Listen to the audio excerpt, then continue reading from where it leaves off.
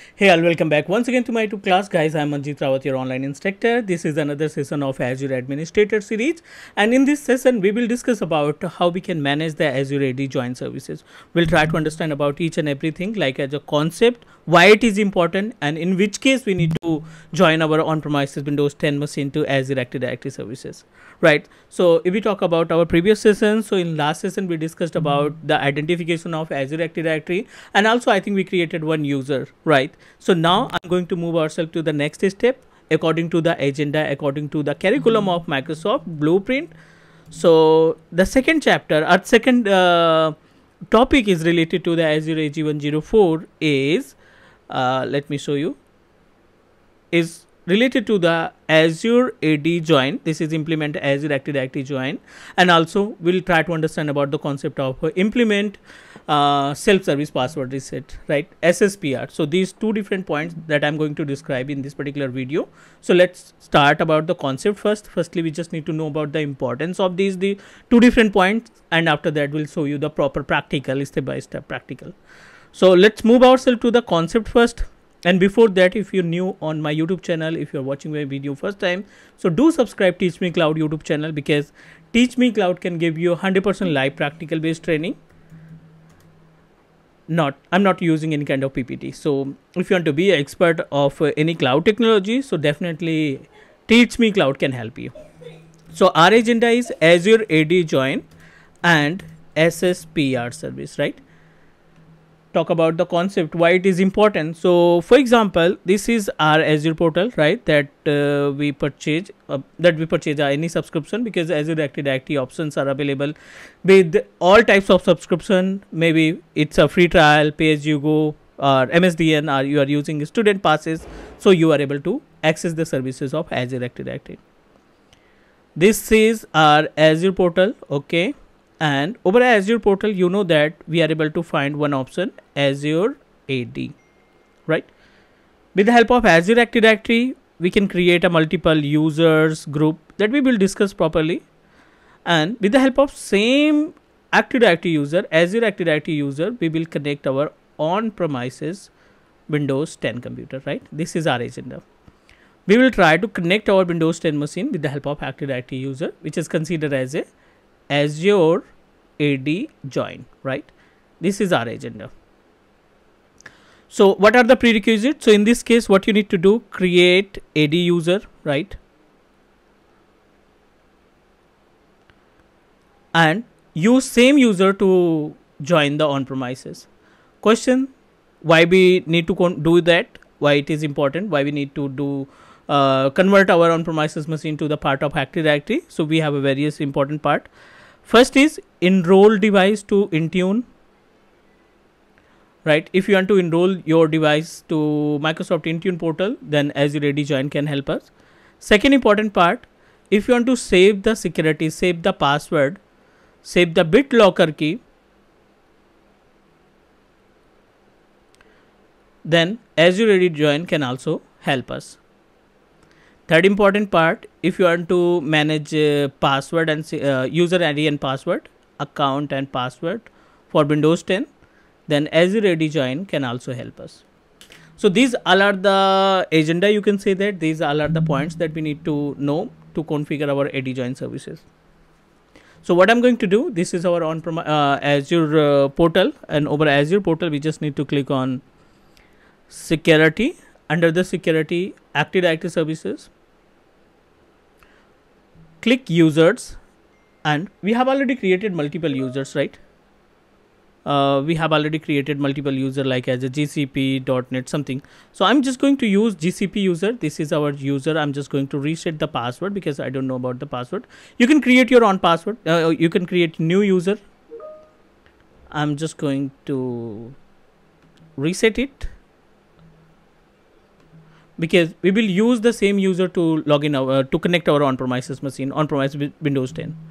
Portal.azure.com. The username is gcp@cloudkaksa.in. Reset the password. You need to provide default password.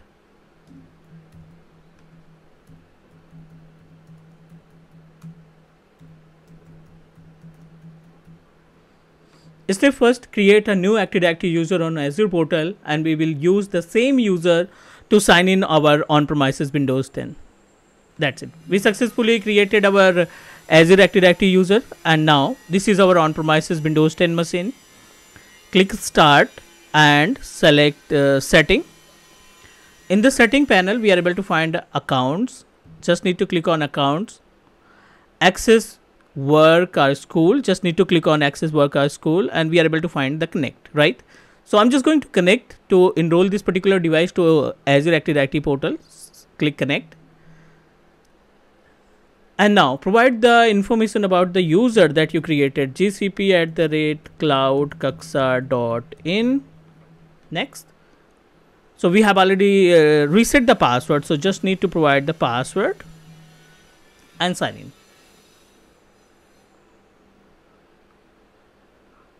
So it maybe take up to 5 to 7 minutes, and after that we are able to find the same device, same Windows 10 device with the entire configuration detail over Azure Active Directory portal. Now you are all set, so just need to click Done. Click your user and see, we successfully connected. That's why we are able to find disconnect option. Now what I'm going to do, open your Azure portal again, select Active Directory services. In the Active Directory services, we are able to find one option, devices, right? We just need to click on devices to verify you successfully enroll your device from on-premises to Azure Active Directory. Unmanaged device, right? So we are able to find two devices which is available with unmanaged. Just need to click here. And we just added a device. Today is 26th and 9th of September, 26th of September 2022, and we usage GCP is our user. So we successfully enrolled our device. We successfully connect our on-premises Windows 10 with the help of Azure AD Join services. Now, why it is important? What are the practical that you can perform with the help of this particular task? So we are able to find BitLocker keys. No BitLocker keys available. So what I'm going to do, I'm just going to activate the BitLocker on-premises and save the BitLocker key over Azure AD to for the security purpose, means if you forget the password of BitLocker, so Azure Active Directory, Azure AD Join can help you. Open your on-premises system and let me create a OneDrive, because I don't want to configure BitLocker for my existing devices in existing drives. So that's why I'm just going to create a 10 gig of hard drive, 10 gig of partition.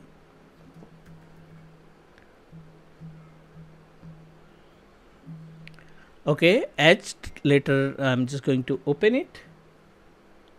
Type any data like data for Azure. You can create any folder. And what we need to do, the drive letter is H, right? Click search and type BitLocker.